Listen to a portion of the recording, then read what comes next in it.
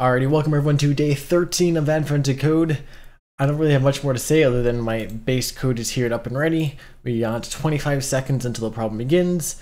Fingers crossed as always that this today goes well, that I don't misread anything, that I don't, mess up any of the parts, that I can just do this nice and cleanly and just have a good time with this puzzle. So, at any rate, we're almost there to 2 weeks. Then we have only, 12 more days. So we're just past the halfway mark. So, big happy there.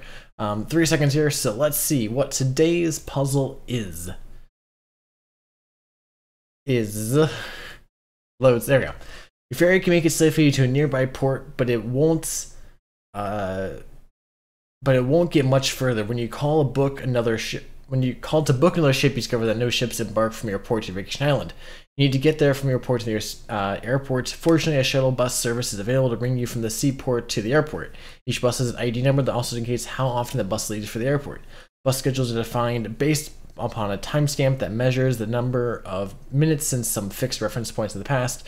Times 0, every bus stop has departed from the seaport. After that, each bus travels to the airport, then various other locations, and then finally returns to the seaport to repeat its journey forever. The time this loop takes a particular bus is also the ID number. If a bus with ID 5 departs from the seaport at timestamp 05, okay, and so on ID, okay. Cool. Your notes. The puzzle input consists of 2 lines. The first line is your estimate of the earliest timestamp you could depart on a bus. The second lists every bus ID that are in service according to the shuttle company. I'm sorry, I'll service decided to ignore them. To say time when you arrive, your goal is to figure out the earliest bus you can take to the airport. Do exactly one such bus. For example, suppose you have the following notes. Okay. Here's the earliest timestamp you could depart is 9:39. The bus ID services are 7, 13, 59, 31, 19. Nearest timestamp, those bus IDs depart at the time is marked D. What? Wait, so... Okay, so I sort of understand this, but how do we... Wait, why is it notice start at 9:29? Oh, at timestamp 0. Oh. Oh, this is going to be some sort of like least common factor type thing. So basically we have all these. We just need to figure out which bus leaves the soonest after. Okay. What's our input going to be here? I'm not looking for this big, long input. So it's going to be... So it's time and then... bus IDs, so we just ignore the X's and we go from there. Okay. If I can get import. Okay. So there's gonna be something here of like, I'm sure there's some math here, like at least common factor, at least common multiple, something of that nature would work here.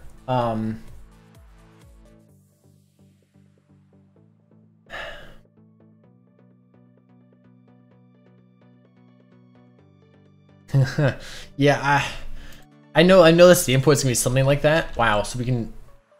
Oh yeah, of course, because it's gonna be a really big number. So again, it's something of like a least common multiple, least common factor. Something is like that. So what we're gonna have to do is we're going to... So let me parse this out. So we're gonna have to do... let's do a long... leave time is a long, parse long, input strings get 0. Okay, and then what we're going to do is then we're going to then parse this line in, and we're actually going to split it. So we're going to go string bus IDs is going to be equal to input strings get 1, and then split on that. And actually, let's go ahead and let's make this go a little fancier. Let's do a new array list onto this.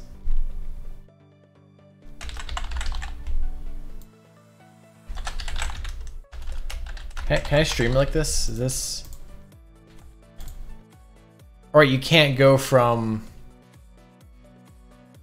Right, you can't go from that. Okay. Never mind. Okay, so let's do this a little bit differently. So we'll still do our list here.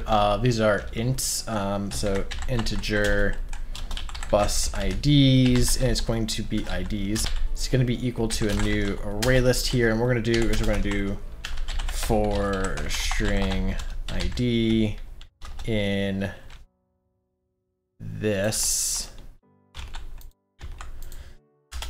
we're going to first check that ID does not equal this. So assuming does not equal an X, then we'll go ahead and do bus IDs, add integer parseInt, and it's going to be an ID. So let's go ahead and put all of our stuff into this bus ID. So now we only have the availability one. It has to be like a least common multiple or something.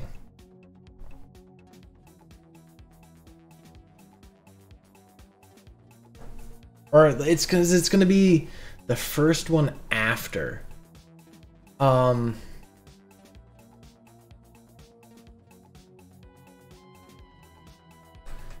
That's gonna be the first. What's the easiest way to do this? The first bus after. What if let me get a calculator here? So what if I do, so in this case 939 divided by 7, and then we just want the decimal here. So minus 131, 134, and if we do times 7, we get 1. That's not.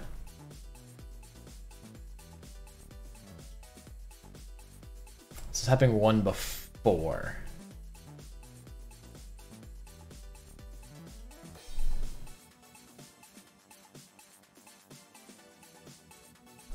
So it's 1 before. Well, we want this to be 1 after. Because it's 1, 2, 3, 4, 5. 1, 2, 3, 4, 5, 6. Yeah, so what's like the best way?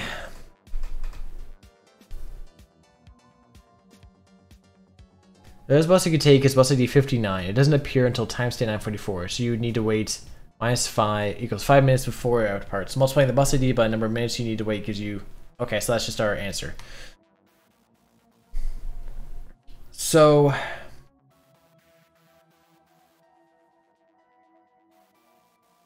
what if we do that? So then we get 135 times 7. So what if we do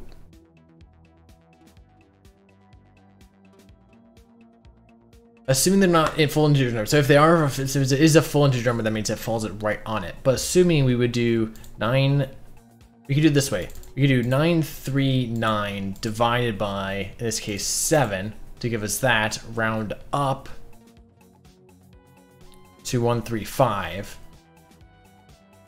And then we can just for all of them, so we can do like 939 divided by 13, round up to 73 times 13. All right, I think this is gonna be the best way to do it. So let's go ahead and do it this way. So now we have these bus IDs. So now we're gonna go through each of these bus IDs. So we're gonna go integer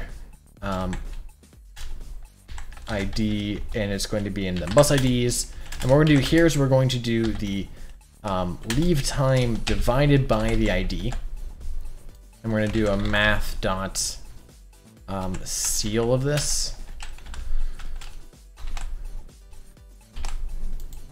So we're gonna assume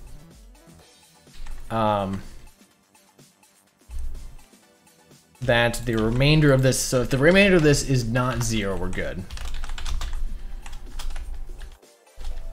Then we're gonna go ahead and do this math here. Otherwise, if it is, what we can go ahead and do is we can just do a lap, and we can give it this probably won't happen, but just in case it somehow does, it's going to be 0, right? Yeah, it'll just be lap 0 in case it somehow happened. I doubt it'll happen, but all right, there we go. So now we'll get the ceiling of this, and then we're going to multiply the ceiling of this by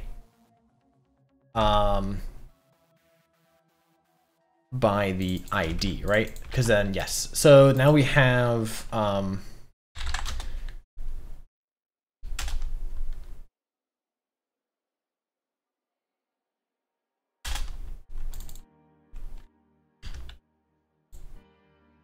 Oh, int, just call it ceil. So now we have the one above this. We need to cast this to an integer because we only want is integer. So now we have the number above this, and then what we need to do is we need to find the smallest one of these after. So we need, actually, they should be long, shouldn't they? Just in case. Then we're just going to check if ceil is less than smallest. Go ahead and then set. Oh, we also need bint small id. And this is going to be equal to math.max. Nope, math, and not math. Integer max value. Sorry. So in this case, we're going to do that. So we're going to do then smallest equals ceil, and small id is going to be equal to id. Okay, and then after this runs, in theory, now we should have these values, so we can just call our lap, which lap is going to be, what did it say? It's going to be the smallest minus leave time times the bus ID, right? I think that's what it is. All right. Oops, not small ID. Sorry. Let's run this. I think this will be our best.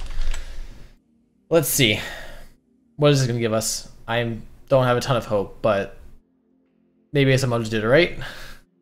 This question wasn't, so far it's not been too bad to program, it just was a nightmare for me to get started with and figure out. I got it right. All right. I like it. I'm happy with that. I understand it just took me a while to figure out what this meant. Okay. The show company is running a contest, 1 gold coin for anyone that can find the earliest timestamp such that the first bus ID departs at the time and each subsequent listed bus ID departs at the subsequent minute. So the first line is no longer relevant. For example, suppose you have the listed bus ID above, and next in the schedule means that there are no constraints on what bus ID must depart at that time. This means that you're looking for the earliest timestamp called T, such that bus ID 7 departs at T, bus ID 13 departs 1 minute after T, prevents 4 minutes after timestamp T.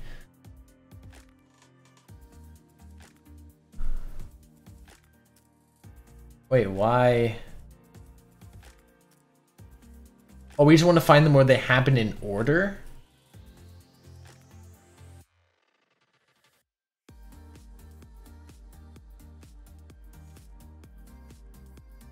Oh.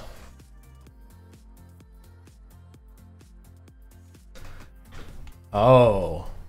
Well, so,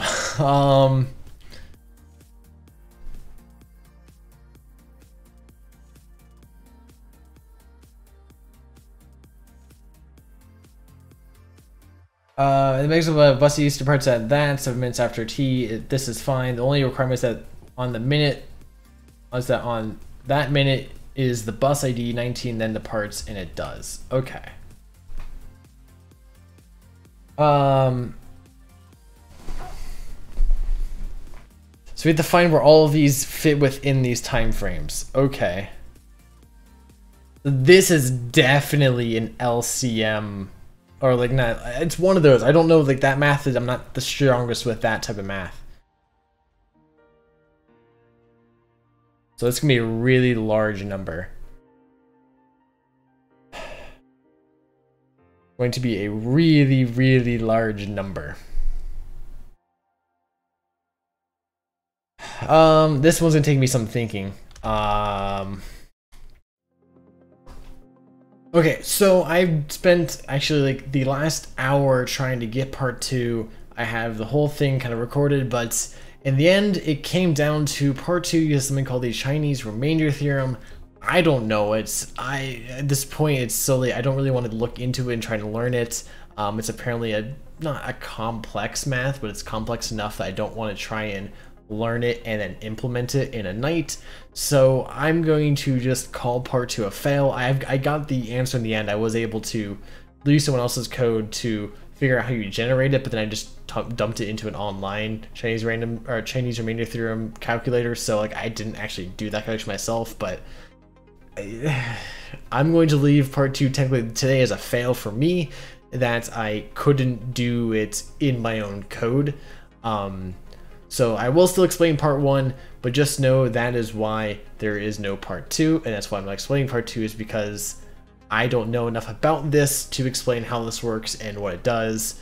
All I know is that it leverages the I think it's the greatest common denominator, I think, or LCM, one of the two. It leverages one of those to kind of do it. That's how I was going to do it until I realized, hey, they're offset of 1. I don't know how to deal with these offsets, but anyways, I'm getting off track. So for part 1, how we solve this is literally we loaded all these integers in. We have our kind of initial, if I get back to day 13 here, we have our kind of initial, our first time here hit. So what we do is we load all these numbers in, we grab all the indexes here, and then we go through and we calculate the smallest number that occurs after our initial like start time that we want, that we are arrival time.